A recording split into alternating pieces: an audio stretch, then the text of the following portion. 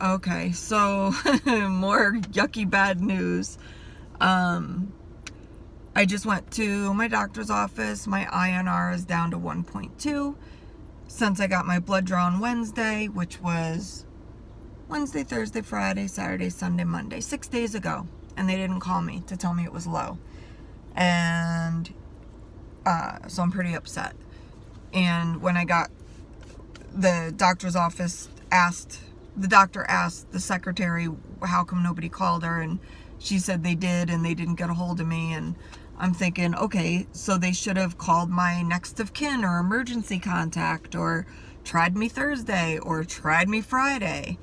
And Monday was a holiday, I think. Was it Memorial Day? No, today's Monday. So anyway, my INR is 1.2. So my doctor is sending me to CVS to pick up a Lovenox shot. And I have to bring it back to his office so he can show me how to do it. I'm not going to be able to give myself a shot. I'm not going to be able to do it. It's like handing someone an axe and saying, cut off your hand. I just hate shots, and I don't know how I'm going to do this. It's just like, okay, blood clots and more mini strokes, or a stroke, versus giving myself a shot. So I got to do it. I got to do it. I'm going to cry now because it's just so anxiety, horrible. Like, I don't know how I'm going to do it. I'll have to make a video and post it because I'm sure it's going to be redunculous. My other option is maybe I could ask my son's girlfriend to do it. But she's not always going to be there, so I got to figure out how to do it. So anyway, I'm at CVS now. They said it'll be ready in an hour.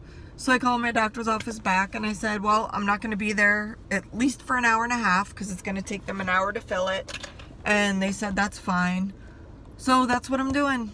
I'm picking up the Lovenox injections, driving back to my doctor's, and I'll probably do the shot there, and he'll talk me through it so I can do it. I got to do it twice a day.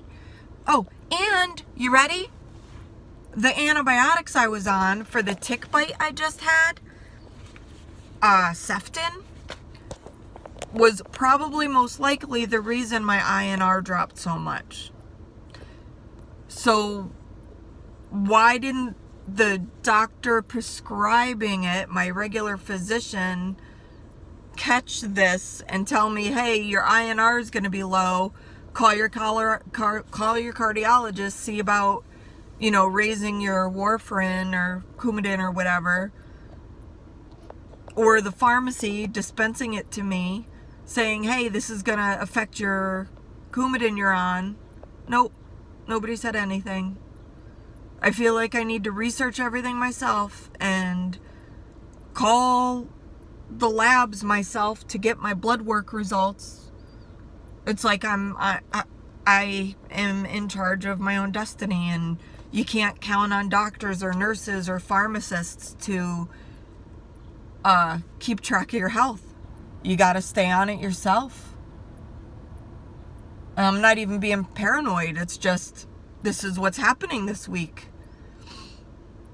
So I'm just gonna have to do my own research on things and keep track of stuff myself to make sure my INR levels are right and to make sure my drugs aren't interacting with each other. It's a sad day, but at least I didn't have a stroke, right?